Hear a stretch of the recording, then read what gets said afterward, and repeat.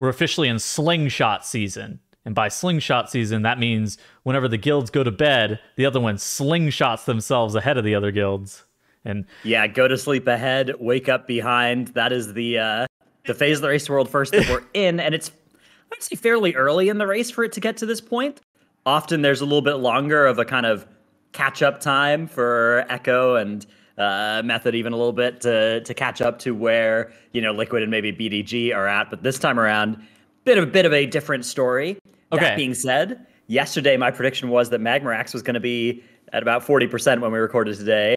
Magmorax is extremely dead, and Echo of Neltharion is also, you know, barely holding on to life here at sub 25%. So this race is going quick. Yeah, looking at the past 24 hours, where we were 24 hours ago was Liquid. It was at 21.9% on Zskarn.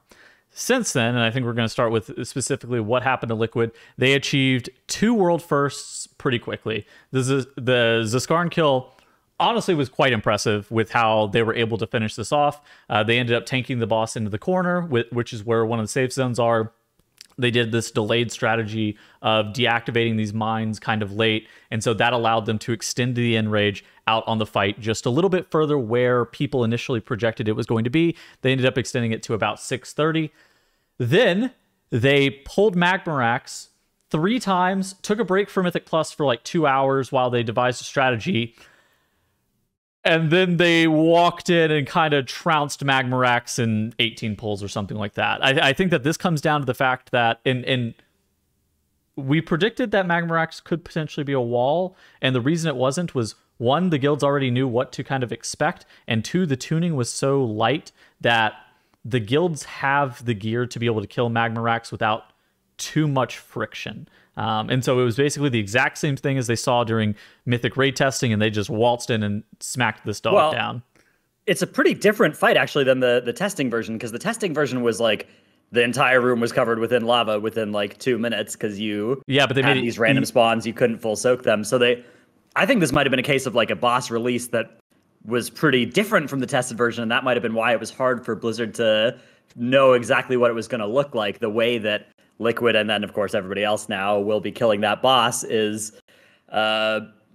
like for the first 50% of the fight, you don't have any fire on the floor, you're just full soaking it. And then for the rest of the fight, you're doing this very controlled move away from the side where the fire is, putting some old fire, or putting some new fire back in the old, soaking a few of the other new spawning fires, and then at the end of the fight, you're just sacrificing people, sending them into the fire, and killing the boss without, like, you don't really add that much more raid damage after the first 50%, right? And you sort of start by loading up on stacks and on raid damage, and then for the rest of the fight, you're basically just saying, all right, we're going to start sacrificing our space in the room, but it's a big room, and now that it's under control, it is very easy to do that. I'm surprised that this fight ended up going this way. It's very different from the PTR version, which the fact that you couldn't fully soak the puddles on the PTR version, I think, was a pretty important way that kind of you didn't really ever feel like you had the room under control. I agree. Okay, and so then moving forward, Liquid kind of went to bed almost immediately after Magmorax died, and so now they turned off competition mode and pulled Echo of Neltharion a couple of times, but they were just doing some testing, getting some data,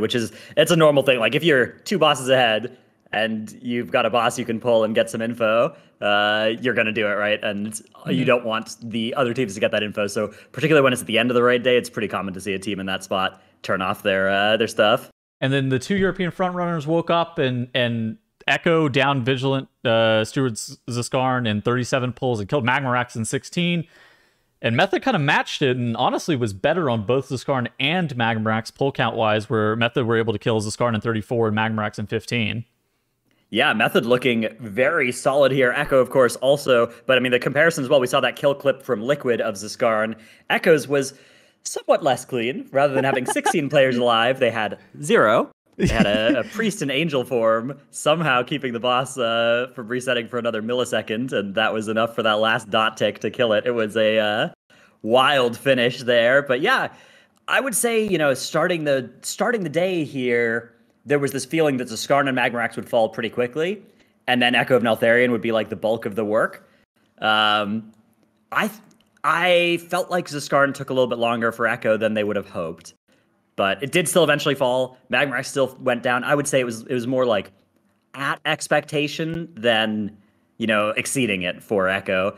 But then Echo of Neltharion progression was quite good for them. That was pretty impressive. Here we can see some of this mythic fight where Echo ended up getting down to 25% with their remaining raid day, moving into first place in the race. And what an encounter. Is quite different again from PTR. Those volcanic hearts no longer have the line of sight mechanic and instead just have a 25-yard radius circle, 50-yard diameter for those math nerds out there. That thing is almost 3 times the area of the heroic version of them, and 5 go out or something. It's wild. Another major discrepancy too is Neltharion's circle that he does whenever he does the fire is much smaller than it was during testing, but then the fire proceeds to grow to the size of what it was during testing, allowing you to have a little bit more space. I am kind of surprised of how they changed the volcanic hearts from PTR testing to now, but with that being the case, yeah, Echo able to get down Neltharion to 22%. Is it concerning? I mean, I guess there's a worry that Neltharion, and I think this is a topic that we need to discuss, is the race going to end within the next 24 hours, maybe? So Sarkareth, historically, the last boss is where, the bulk of the race happens, right? Like, correct. It's been like that for forever. Yeah, I mean, I think Sepulcher was maybe a good example where, like, there were a lot of hard bosses up until then, but Jailer was still a week. Razageth was still almost all the prog in Vault of the Incarnates. Sylvanas, I think, was one of the shorter ones, as was Sire Denathrius, right? Those were the kind of, like, short-ish end bosses that end under the 200 pull counter. It was still 2.5 days. But even still, we're talking about, like, two or 3 days of prog, right? Yeah. So I think we're moving towards a world of this race ending around 7 or 8 days in, which does add some worries about the old reset, because depending on the Sarkareth situation, right, you can pretty easily imagine a world from this point where Echo of Neltharion dies midday through the raid day that, like, Liquid, or I guess maybe at the end of Liquid's raid day, in the middle of Echo's next raid day, Echo of Neltharion dies. They get onto Sarkareth, get some good prog on Sarkareth, work through the early phases on, like, Sunday. Monday rolls around. Sarkareth is now getting pretty low. Then Tuesday rolls around. North America gets the reset. You get an extra Spark of Shadow Flame. You get an extra heroic clear. You get an extra vault. All of a sudden, that's like +7 eye levels or something this tier. It's more than in previous tiers because of how good that Spark is going to be as well.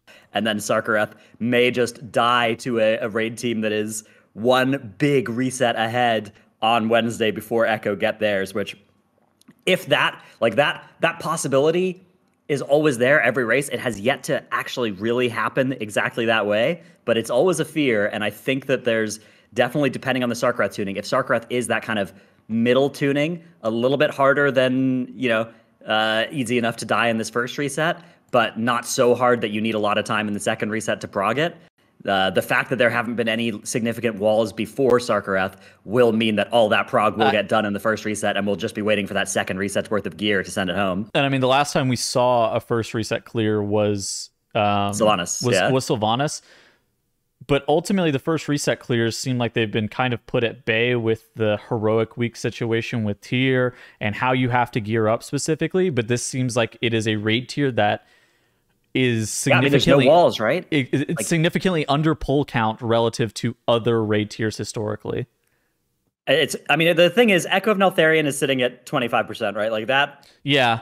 25 to 0 could be 20 pulls. It could be 100. Like that range is possible. I want to talk about that for a second. Both Echo and Liquid are lusting Echo of Neltharion on pull. And as it currently stands, I'm not sure if they're going to have the damage in phase 1 to be able to move that lust off of on pull because of their room clearing phase. And what you see right here, it's a soft enrage on the fight, but it is effectively a hard enrage for like these portals, and the boss is going to pretty much blow you up. Yeah, exactly. It's sort of like Ragallon, where it starts casting the last bomb and you don't have anywhere safe to go. Here, I'll go back, because like this is the very end of the fight. But like this is exactly what it's going to look like, and eventually you're going to run out of these bombs and you're going to die.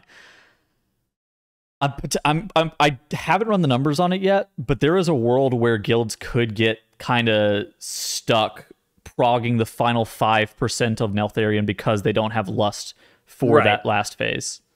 And that might be a part of the case where we start seeing like the drop a healer conversation begin or something like that, right? I The could see like that happen. Yeah. the Rylon, somehow Echo have found a way to do this without a healer. Somehow Liquid have found the DPS with the extra healer. Those sorts of things we've seen happen in the past. Those could be the things that take this boss from a 50-60 pull boss to an 100-150 pull boss. That can mean that you have like a that if we don't pull Sarkareth until Sunday night or Monday morning, then all of a sudden it's possible that it goes a little bit deeper into that second reset. But still, it's a big question mark, and there's really only that question left: is like how killable is Echo of Neltharion, and then how hard is Sarkareth, right? Like Sarkareth is. We're out of bosses that could be hard, right? We thought, okay, Rashok might be a little bit hard. Okay, Zskarn maybe. Okay, Magmorax. Like, no, none of those were more than 50 pulls. And let me cook for a second. There's a chance that Liquid might be able to be in a better position just due to the gearing decisions that they've made this tier over both Echo and Method. Because if you look at Method's item level, they're currently they were pulling Echo Neltharion at 434.2. Liquid is pulling it at 435.7. Now, Echo doesn't have competition mode currently enabled, so you can't see their real-time item level, right. But they killed Magmorax at 434.3. So Liquid has about an item level and a half over all of the other guilds, which, I mean, that's a big deal. Like, that is a lot of damage. And if Echo of Neltharion becomes a wall, or potentially even Sarkareth, I think that Sarkareth is the one that we're looking forward to a little bit more, but say potentially Echo of Neltharion last phase becomes a bit of a problem. That item level and a half, I mean, it could be make or break.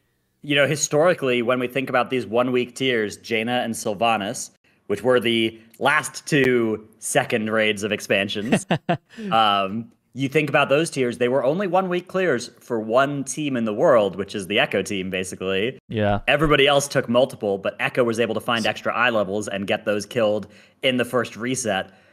Is this going to be a tier where we see the reverse happen? Is this going to be the tier where we see Liquid finding the way to gear themselves up, get that extra eye level, and be the only guild in the world to clear on reset 1? Because I mean, that it's definitely a possibility if they can get the higher eye level, if they've been finding them out of M+, if they've been being more efficient, potentially getting better drops. On the other hand, maybe the eye level as well is just an indicator of like which raid group has more people that are wearing Aranog rings still, right? Which raid group has more people that are wearing the Onyx amulets that are gonna drag your eye level down. The socket thing as well, like 421 socketed belt versus 435 unsocketed belt.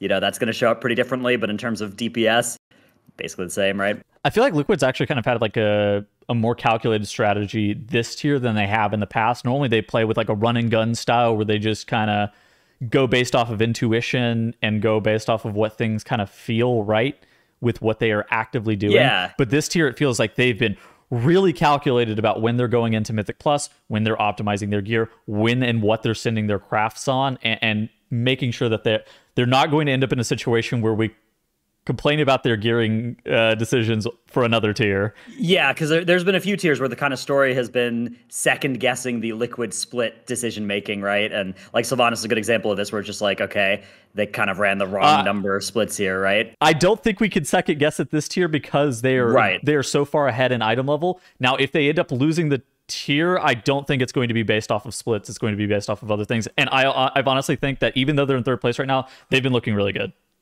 Yeah, and again, they're gonna look bad in these videos because we are recording them at basically the worst possible time for Liquid's scoreboard. Right, we're recording it right after Method and Echo have gone to bed, but near the start of the Liquid day. So yeah, we could easily be recording this video 12 hours separated from now, and Liquid would be in the lead. I mean, Liquid had an insane yeah. day yesterday. I sat there and I was watching. I go, Liquid might win the race based off of yesterday, like what the past 24 hours have unveiled, but Echo and Method, both of the guilds were able to match it. I think that Method was the most surprising one for me.